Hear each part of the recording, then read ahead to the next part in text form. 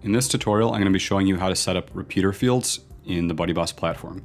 I think you're really going to like this. What a repeater set is, basically it allows multiple profile fields to be repeated by the user in their profile. So this is really useful for education, experience, any type of historical information where you need multiple data sets. So let me just dive right in. I'm going to create a new field set. I'll call this one education.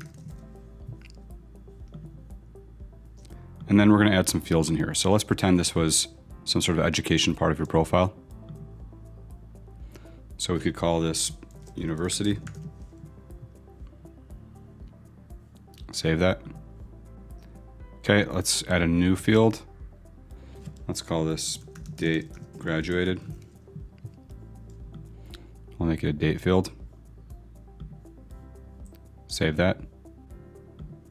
All right, now let's edit our profile for a moment. Go to education. And so it's as we'd expect. We can enter a university and enter a date graduated. Nothing too fancy yet. But the magic is we're going to come back here and go back to the field sets. We're going to edit this field set and make it a repeater set. Enabled. So now the fields that are in this set are able to be repeated. Allow the profile fields within the set to be repeated again and again, so the user can add multiple instances of their data. So let's come back here and see what it's like now. So we have now a first set. So I'll just say University of Illinois. And let me just make something up. I'll say graduate September 1st. 2006,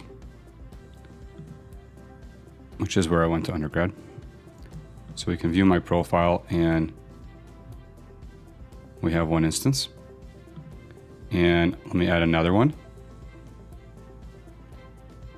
And I'll call this Columbia University,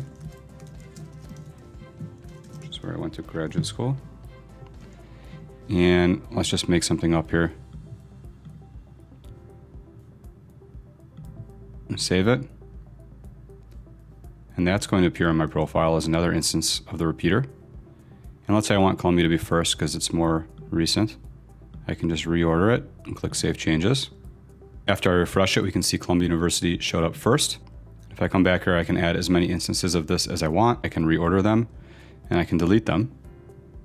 And in the back end, all we had to do was enable the repeater set, and then all fields that are put into this field set appear in the repeaters.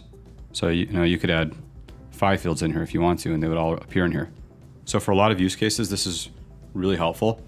As I've mentioned in other videos, BuddyBoss Platform is a fork of BuddyPress. We forked BuddyPress because it was missing a lot of features that our clients were requesting all the time. This is one of those that so many times clients would want this. It seems so simple to them, but we'd have to do really creative solutions to make it possible and kind of hacky workarounds around BuddyPress.